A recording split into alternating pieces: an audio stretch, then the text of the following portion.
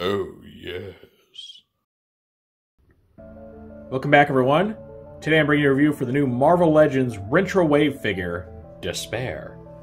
Unlike most of this wave, he is in no way tied to the Marvel Cinematic Universe, and seems to be included here purely because he has crossed paths with Doctor Strange in the comics. As such, this figure is based on his comic appearance and not any sort of live action, though he did appear in the Cloak and Dagger live action series. But this is not that version, this is the comics version. Now admittedly, I don't know as much about d-spayre as I do a lot of the other characters in this wave, because even though I'm a pretty big fan of Marvel, I'm not someone who's super well versed in the comics, especially anything past like the late 90s, because that's when I stopped really reading them. But what I can tell you is that I know he's a demon, and that he feeds on the despair of others, which is, appropriate given his name, and that he's crossed paths with, a number of heroic characters trying to, feed on their anguish, their sorrow, all that, and kind of gets his butt handed to him each time, so that's about the sum total of my knowledge on d-spayre here. But I will say he looks really cool. Anyway, if you've seen my reviews before, you know this goes. We're going to take a look at d-spayre's packaging, then we'll put up, we'll get a quick look at his Build-A-Figure piece, and then we'll see d-spayre himself, check out his posability, his accessories. I'm sure I'll do at least one group shot or comparison today, and then at the end of the video, I'll get my final thoughts. So d-spayre comes in your standard Marvel Legends packaging. You get his Build-A-Figure callout up here. You get just the plain Marvel logo, which hints off that this isn't from any specific movie or production. You get his name. You get the figure in a big open window. There's your Rintrah leg right there. Then you get the main d-spayre figure. You get his cape behind him, which looks really cool. I'm guessing it's made of like a rubberized plastic. I'd imagine it is. And then you also get 2 additional hands to replace his closed fist into more, open hands. Then if we go ahead and turn this to the side, we can see nice artwork of the character, which looks very cool. He's got this very monstrous look to his face that's kind of a cross between a skull and some sort of like melting flesh over his lips. I think that's really neat. Then we get a better look at the artwork here on the back. You get his name, you get his flavor text, which says, "The embodiment of the ultimate evil, d-spayre uses the fear of others to strengthen himself." So it's pretty short, but gives you a good idea who he is. I think, if I remember right, when they say the embodiment of the ultimate evil, I think they're referring to the Dweller in Darkness, who I think created d-spayre sort of like an avatar to act in his stead. At least that's what I'm assuming they're referring to. Then on the bottom, we get our entire wave. You get your Rintrah, completed Build-A-Figure. Then you get Doctor Strange, Wong, America Chavez, Master Mordo, and Astral Doctor Strange. We get d-spayre himself. And then the last figure of the wave that we'll review next, Sleepwalker. So pretty cool. I do like the artwork. It's a bit different than what we've seen so far because it's not based on anyone's live action appearance. It's purely a drawing. And as such, does have a different feel and a different art style to it. And it looks really good. I think the artwork here is one of my favorites so far. So that is the packaging, as neat as it is. And now that we've seen it, it's time to open it. All right, now we get d-spayre outside of his packaging. We can see all his accessories. We have our Build-A-Figure piece, which is the right leg of Rintrah. And it can be kind of hard to tell which leg it's supposed to be, honestly. But honestly, the easiest way to tell is look at the shape of the ankle and the hoof. This is the right leg. Plus, there's a little chart on the back of the box that tells you anyway. But yeah, it is the right leg, so make sure you put it, in the right spot there. It is pretty posable though. It's got an ankle rock. It's got ankle tilt and rotation here.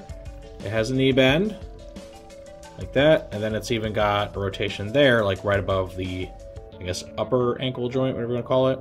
So pretty nice. And then his accessories are actually meant for him. We get open hands and the cape, which is cool because it's two-tone, right? On the outside, it's white. The inside, it's black. It's very shredded up looking. They did a really good job with this. Just be careful not to, get caught on things, because maybe you could rip it, maybe. I don't know, toward the edge. Now, I have seen this body type before. You guys may already know, Legends is a line that I've been wanting to collect for a while. Like every time I go to the store, I look at the Marvel Legends stuff and have to tell myself over and over again, no, you don't need it. You don't need to collect anything else. But obviously I've finally caved. I know I've seen this body type before on, other characters that either have like a skin tight suit or maybe aren't really actually wearing clothes, like the Silver Surfer. In fact, this has got to be like a Silver Surfer body, right? Now, having seen this before and getting it in hand, I can tell it's got to be quite an old body type because it feels different. It feels older and, I don't know, shakier, if that makes any sense. So the head is on a ball joint, and I think it's only a single ball joint, but it's also hinged, which is something I haven't seen yet. So he can look way up or way down, so that's very different. You sacrifice a little bit of that circular motion for being able to look way up or way down. And I actually kind of prefer that. I think that's really cool. He can look down, look straight up. The other figures so far can't do that. He has a chest fly over here. You can see that are what we call butterfly joints, right? Where he can roll his shoulders back, roll them forward, like he's flexing. So that's kind of neat. And he's got universal shoulders. He's got the bicep swivel.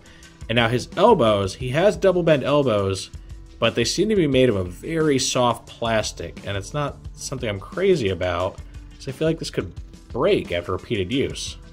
It feels like this is all like rubber in here. I don't know why they did that, but it doesn't feel like the most sturdy thing ever. I mean, it works, it'll go, but it feels flimsy. I think it should have been a harder plastic. Just have the universal wrists, which do pivot pretty nicely. He has an ab crunch, which actually has some hard ratcheted points. So it's got about, what, 4 or 3 positions on it. So not the best. I prefer more fluid motion, but still there, still neat. His waist articulation's weird because of where it kind of cuts off. You leave him with these, you know, weird geometrical shapes in the waist area. The hips are universal. They can go pretty much every which way. Can't swing back very far because it was like a little molded butt there. Has a high thigh swivel. He's got double bend knees, which work a lot better than the elbows do, thankfully. He has that like boot swivel, even though he's not really wearing boots per se. Ankle rock and ankle tilt. Now, it doesn't seem to have a full rotation like some of the newer body types do. It's just tilting, not like spinning. But honestly, the rotation thing's kind of weird to me anyway, so I don't mind. I don't mind that it's missing. So, I mean, he's okay. He feels old. He doesn't feel quite as advanced as maybe some of the other figures I've handled, but he's not bad by any means. He just, you know, it feels like a figure from, I don't know, a decade ago or so. Also, his head looks kind of big on his body. Like, he's muscular, but he's also really kind of scrawny looking at the same time. It's weird. Now, to get his cape on, you're actually going to have to pop his head off because there's no, like, opening here, you know. Just has to slide right over the shoulders, and his big dome's not going to allow that to just slide over. So, pop it off. Came off pretty easily, so that's good. First time I've had to pop a figure's head off to get the cape on. But there's a first time for everything, right? So we got the cape. I'll just push this back on. That looks a lot better. That really fleshes him out. Makes him look not quite so overly lithe for, you know, it's supposed to be a powerful character. I like that. It looks pretty good. And the cape really complements the rest of him very well and adds a lot of texture and just makes him a lot busier looking, which is not a bad thing because he was very plain looking to begin with. You can see the difference in texture in the cape. Right, the outside is very flat, and the inside is a lot rougher. So I like when they do that. You get the different kinds of texturing on both sides. The face, interestingly, again, I'm not super familiar with d-spayre, but it looks like he has intentional little dots, certain areas around his like brow ridge and middle of his forehead there. Pretty cool. Now let's go ahead and try out the open hands so we can see what those look like. We'll just pop these bad boys off, and luckily they're not too hard to get out. Put the open hands in.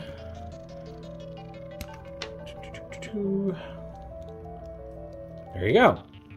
Now I can get him looking a little creepier, more evil, like he's reaching out for you, you know.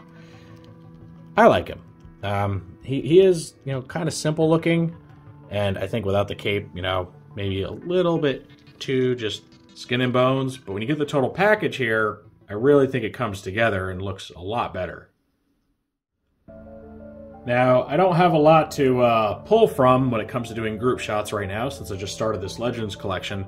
So the best I can do for you guys, just to give you something, is a comparison with the other, you know, what we call villainous character for the wave, and that's Master Mordo, who we reviewed just a few days ago. And honestly, I don't even know if it's fair to call Mordo a villain per se, but he's an antagonist, so we're just going to group them together You can see two very different takes on the idea of an antagonist. You get one from a live-action movie, which is a bit more grounded. And though his outfit is very intricate, he is still just a man.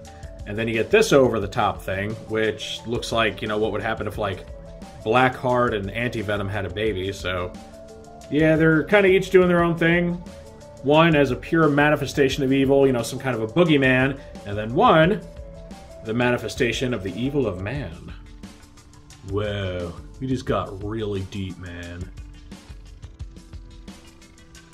And this is going to complete our look at the new Marvel Legends d-spayre. This character, I mean, I do find him to be a little bit plain. I mean, he's just purely black and white. Kind of looks like a demonic luchador, if you ask me. But there are some details I also appreciate. I really like the cape, and I love the attention to detail with all the holes and the fraying and everything. I like the fact that it's two-tone. You got this, you know, bright white on the outside, pitch black on the inside.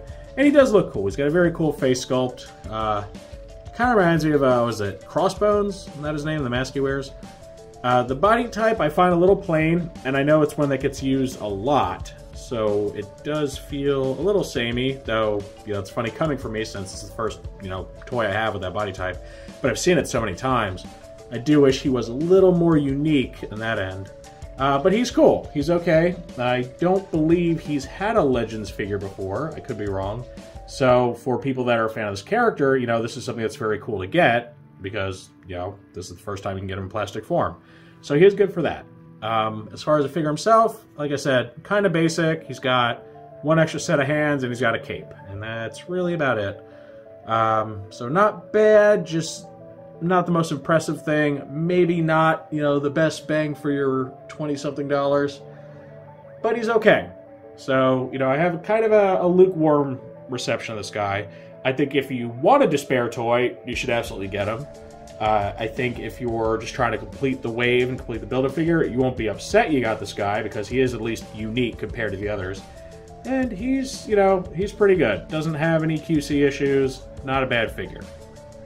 Of course, that is just my take on d-spayre. So now I want to know what you all think of him. Is this a toy that you've been wanting? Is this a character that's, you know, on your radar to get a figure? Are you a fan of him in the comics? Are you hoping he makes the jump to the MCU at some point? Who knows, maybe he could. Or do you not like this? Either, like, no love for the character, you don't have any, you know, personal connection to him, or you just don't like the figure. Any and all feedback's always welcome in the comments section. If you enjoyed this review, make sure to toss it a like. Let YouTube know you want to see more stuff like this. If you do want to see more like this, make sure to subscribe and hit that notification bell so you always get a heads up when I post something new. I thank you for joining me for this look at the new Marvel Legends d-spayre from the Rintrah wave. With all that said, I will see you next time.